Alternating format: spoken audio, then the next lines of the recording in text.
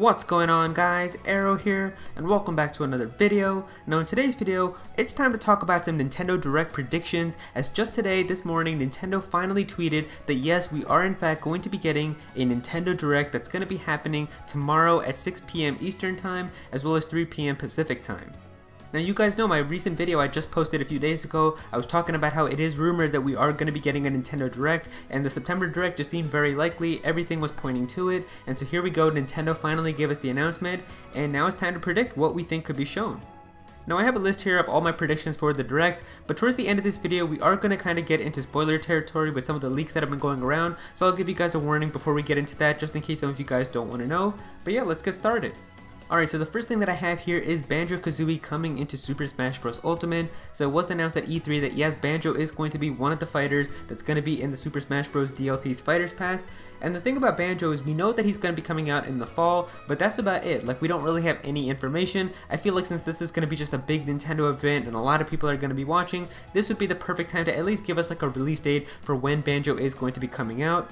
The thing about all these DLC characters though is that Sakurai really likes to go in depth with all these characters and show us like all the different moves that they have and how you can use them and when to use them properly, and I just feel like they won't have the time to do all of this for Banjo inside of a Direct. I think that there's going to be so much other stuff that they would want to talk about that they can't really just spend like 10 to 15 minutes talking about Banjo's insane moveset and all that stuff. So that's why I feel like maybe we might not get that much stuff about Banjo. Maybe what they could do is like they'll just tell us like if you want to learn more about Banjo and see like an in-depth detail about all of his moves and stuff, you can pay attention to like a separate video that's going to be coming out next week or sometime later, and maybe they'll just give like a release date like Banjo's coming out this day but you can learn more about him like in the future. Maybe they'll do something like that, but I really don't think that they can just fit all that information about him inside of this Direct. The next thing that I have here is Dragon Quest XI, and so Dragon Quest XI is coming out on the Switch in just a few weeks. It's coming out towards the end of this month, and I feel like Nintendo is probably just going to give a little reminder that you are going to be able to get this game. In fact, there's actually a special demo for Dragon Quest XI that also came out on the Switch just a few days ago, and so if you guys haven't gotten that demo, I highly recommend you to go and download it. It's actually 10 hours of gameplay that you can get from that demo, and you are going to be able to transfer all of your data from that demo into the full game, so definitely get the demo. I mean, 10 hours of playtime is like a ridiculous amount for a game like this, so it's just amazing to be able to play the game for 10 hours, really get a feel if you're gonna like it, and then being able to purchase the full game in just a couple weeks. Now a few days ago on Amazon, there was an Overwatch branded Nintendo Switch case that got put up, and so this was an officially licensed one by Nintendo, so it's an official one, and it got put up and a lot of people took pictures of it right away, but the listing got taken down right after, and so this kind of just makes you wonder, like, if they have an Overwatch branded official Nintendo Switch case, it kind of just makes you think like, okay, Overwatch is probably going to be coming to the Switch as well. It's very likely to happen at this point, and so I feel like that's definitely going to be shown inside of this Direct. The next two things that I have here are just reminders for new games that are coming out, and that is Daemon X Machina as well as the Link's Awakening remake that are both coming out on the Nintendo Switch. I really don't think that they're going to show us like a whole bunch of new information. I don't think that there's really new information to show for these games, but I think they'll just give us a quick reminder that these games are available really soon and they are going to be coming out this month. Now this next game is one that's definitely going to have some focus inside of the Direct, and that's Luigi's Mansion 3. Even in the tweet that Nintendo put out today, they did say that Luigi's Mansion 3 is going to be inside of the Direct, so I feel like for this, they're probably going to show like a new mode or something that gets people excited, one last thing that gets people excited before the game launches next month. So hopefully it's some sort of like fun multiplayer mode or just something new that a lot of people are going to get excited for. Now the next game is the second title that Nintendo said is going to be focused on inside of the Direct, and that's Pokemon Sword and Pokemon Shield. So for these games, I think the thing that people would love to see the most are the starter evolutions. Just seeing what the next evolution for all the starter Pokemon are going to be would be really awesome, but there's still a lot of other information that we just don't know about these games. They could show us some new characters, maybe like a new gym leader or something.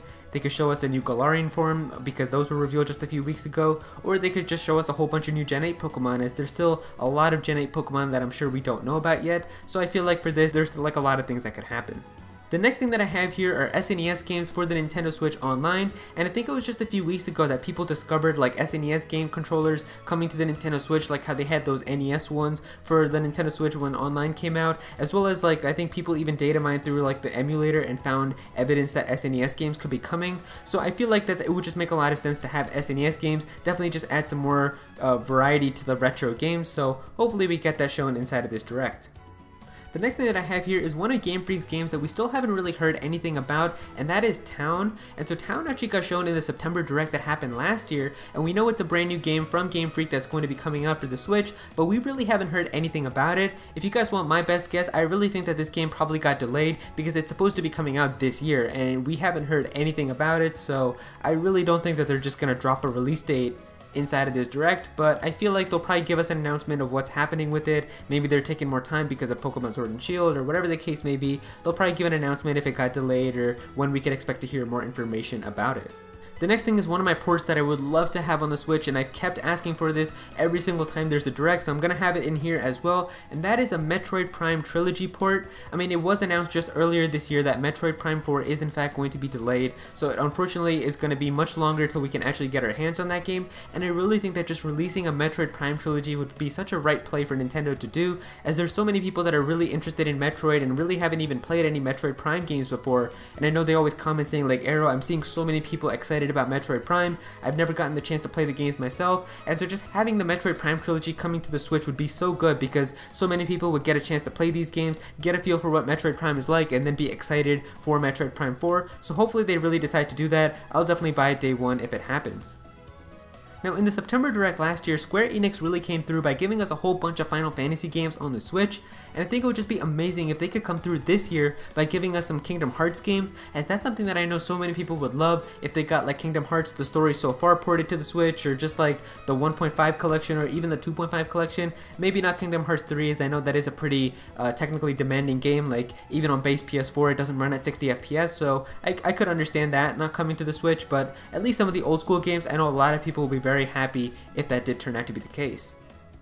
The next thing that I have here are just some Wii U ports that could happen. I mean, we really got a lot of the big Wii U games on the Switch already, but there are a few that are missing. So ones that could happen are Super Mario 3D World, just like another fun 3D Mario adventure, because we haven't had a 3D Mario game since Super Mario Odyssey, so maybe we could get that. It would be a pretty simple port for them to do. The Wonderful 101 is a game that a lot of people love that still has yet to be ported, so that could happen. And there are some people that I know always ask for Tokyo Mirage Sessions. I'm personally, like, I haven't really played the game, so I don't know anything about it, but I do see a lot of people asking for that, so maybe they could do a port of that. Now, the next thing that I have here is personally one of the things that I'm the most excited for, and that's the fact that we could in fact be getting Monolithsoft's next new game announcement inside of this Direct.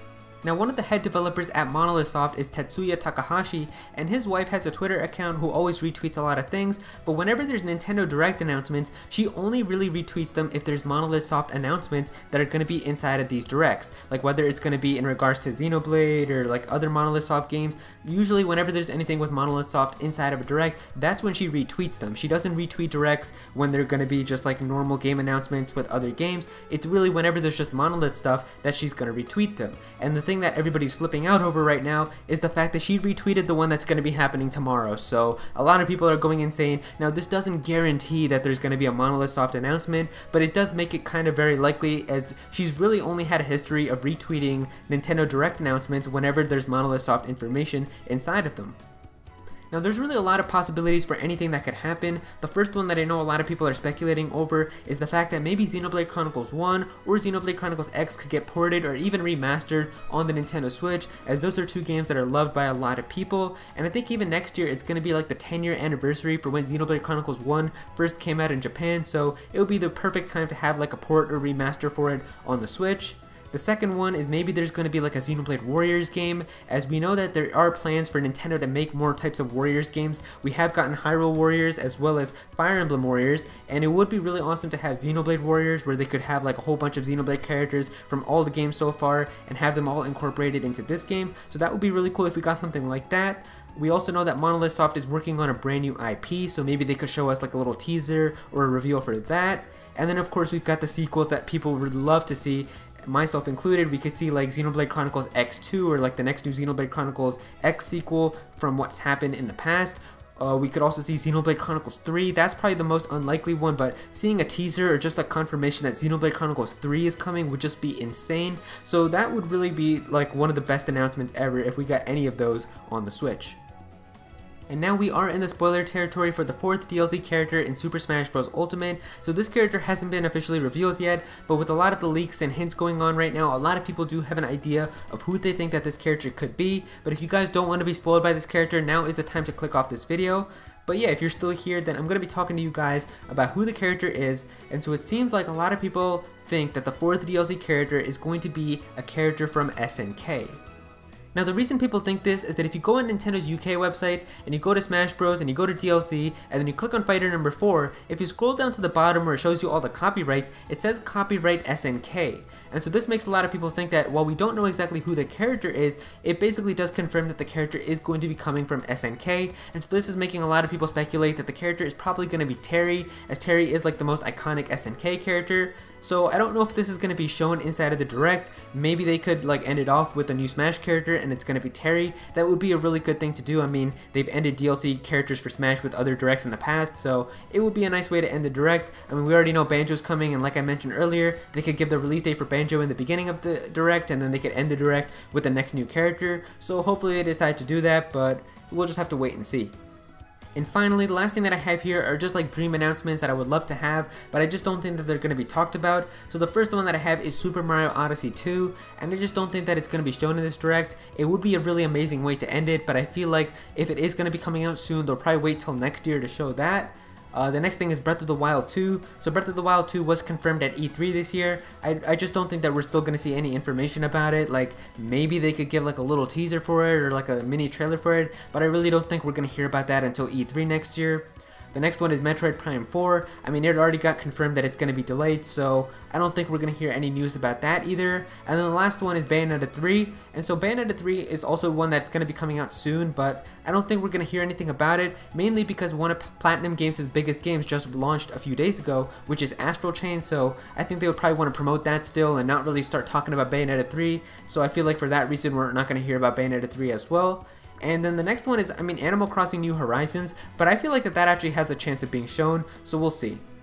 And so there you go, guys. Those are all my predictions for the Nintendo Direct that's going to be happening tomorrow. If you guys enjoyed this video, then please be sure to click that like button and also comment down below and let me know what you guys think of this. What are some of your predictions? Do you agree with some of mine? What are things that you would love to see inside of this Direct? Definitely be sure to comment down below and let me know. If you're new to this channel, then please be sure to subscribe. I'm definitely going to have some more Nintendo content in the future, so please be sure to subscribe so you don't miss out on that.